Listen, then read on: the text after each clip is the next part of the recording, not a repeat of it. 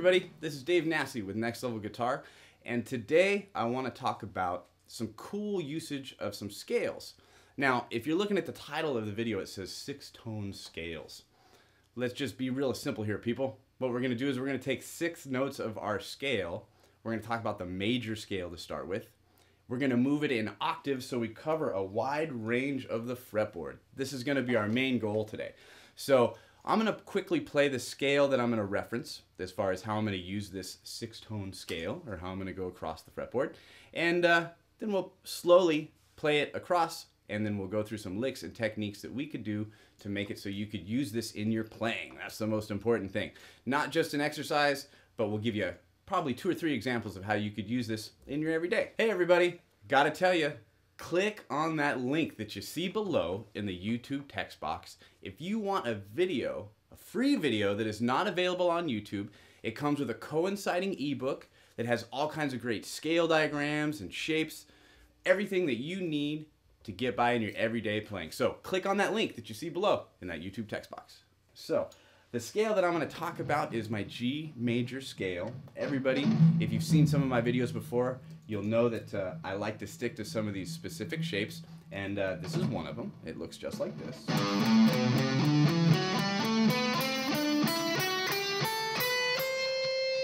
So what I'm going to do is I'm going to take 6 notes of this scale, and I'm going to move it in octaves. So I'm going to go just like this. That's just really easy, right? 3, 5, 7, 2, 5, 7, or A, B, C, D, E. Then what I'm going to do is, if you look here where my first finger is, you know, referencing for some of you that are not super comfortable with where an octave may be located, right? An octave by definition is the same note that I'm starting with, but it's going to be different in pitch. In this case, it's going to be a bit higher in pitch. So from here, I always tell people, if you play a power chord, you just drop that 3rd finger down, and you got your octave right there. And that's, of course, when my root note, or the note that is naming what I'm playing, starts on the 6th string. So here we go. Now what's really cool and a total no-brainer way to cover a lot of space on the fretboard is I can then jump my first finger to that position and play the exact same shape, and coincidentally I'm going to get the exact same notes that I played in my first position. So this is a G, this is an A, this is a B, and a C, D, and an E. But look at what's happened. You kind of diagonally worked your way across the guitar. It's one of the most common things that I hear all the time. Dave, how can I go from here to here without thinking too much about it sometimes? When we play, we just want to feel our way around the fretboard, and this is a way to do it when you don't have to necessarily learn a lot of scale shapes. We're just talking about one. We're taking 6 notes out of one. So we've got this so far to start. Jumping up to the 5th fret. Now, by the way that the guitar is tuned, we have a different fingering when we're going from the 4th string to the 2nd string. Obviously, a lot of you, I'm sure, know this. This is going to be our octave here. So, yep, I can take this finger, I can jump it up here. This is my 8th fret, 2nd string. And I can play the exact same shape that I did before, getting the exact same notes. So that gives me this.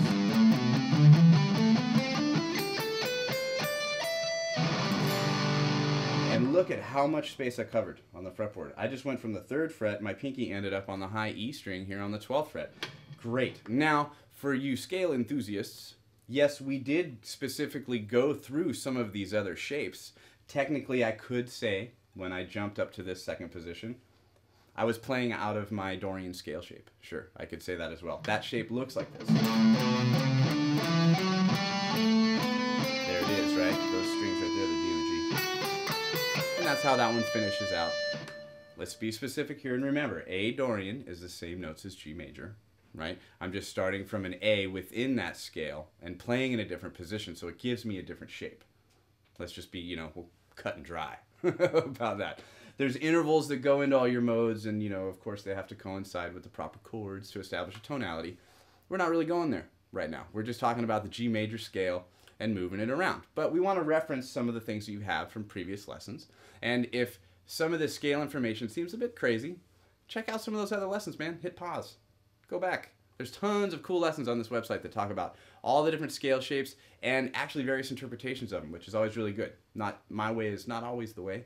Dave's got cool ways. Everybody has cool ways of doing it. So that's the nice way to check it out. So going through this one more time, it looks just like this.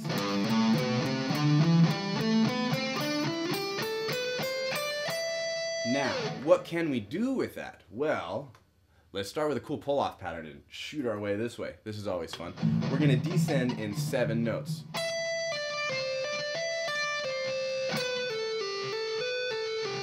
Now, that's a tricky pattern all into itself. And I like using this within this shape because it's going to teach you to jump these really crazy positions across the fretboard. And that's kind of cool. You know, you're leading with your pinky, so to speak. So you have 1, 2, 3, 4, 5, 6, 7. Notice I've got my first finger down. Again, this is a lick that's pretty common in some of these pull-off videos.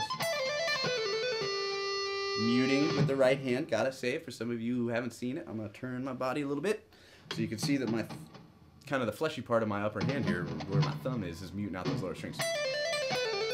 A lot of distortion, jump in positions, look at that, pinky right there.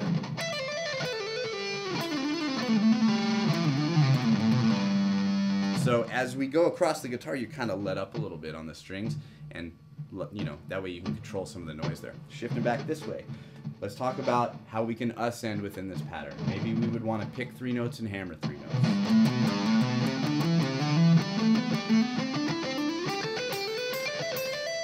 Kind of a neat pattern.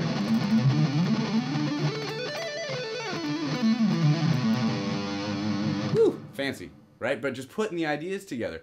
Cool way to warm up. I always say, what's a better way to warm up than play something that you don't know how to play, right? If you work on these things at the end of your day, when you've been playing all day and you've been really enjoying yourself, feeling like you're getting somewhere, sometimes the last thing you want to do is end your practice routine with something that's defeating or something that you can't do. Start out your day doing something completely new. Easy, low stress, right? Because you can't do it anyways. So you might as well start at the beginning. And before you know it, all these other things that you've been doing all day are going to be faster and easier. You have to trick your hands. Keep your muscles guessing. So, again, this would be a perfect way to start off a warm-up.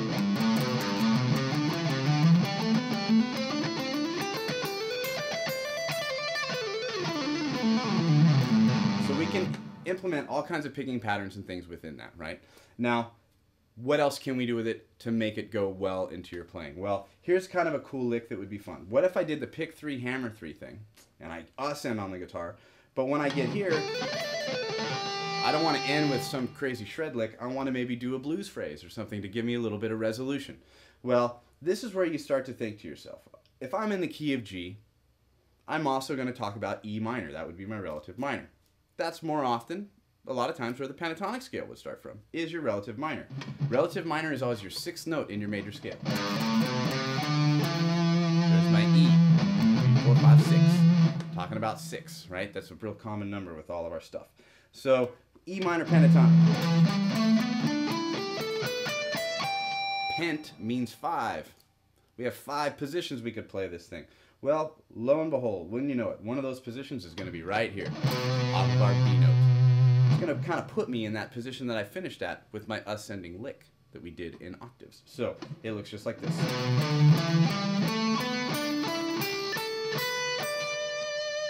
What I'm gunning for is resolution, a way to finish this phrase. With fast guitar playing, you're only as cool as what you end up on.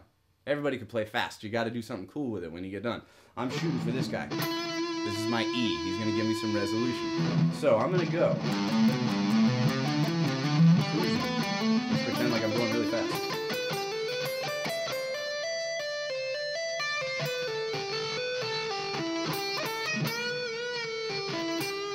Look at that. Just kind of a nice way to end within the phrase. So what I did there is a simple little blues bend. I've got that E targeting for resolution. Going to the G, right? Really just capping it all off. So,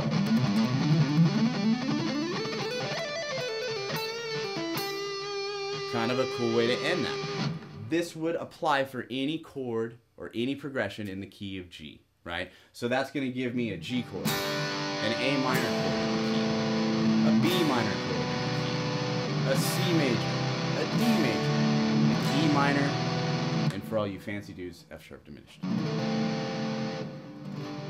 Refreshing, right? We end up back at our progression. So, These are chords we could mix together in any combination. These are scales that we could use in 6 notes that cover a lot of space on the fretboard.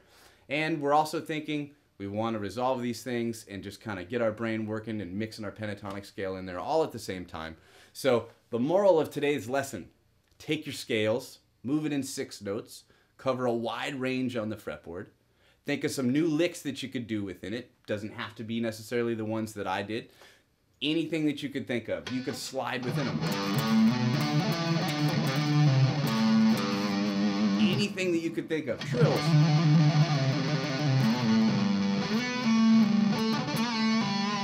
However you want to use these ideas, it's visualization. That's the most important thing. That's what I want to accomplish with today's lesson. So I hope you got it. I hope you dig the idea here. Take any of your scale shapes, move them in 6 tones, cover some range on the fretboard, and you know what? I will see you next time. And I gotta say, go to the website, nextlevelguitar.com. There's over 1,000 video lessons on there that are invaluable in your everyday. And you know what? You can test drive the website for free for 3 days. Go on there and check it out, browse through it, and see all the brilliant amount of knowledge that we have there at the site. And you know what? I'm proud to be a part of it. So check it out, nextlevelguitar.com.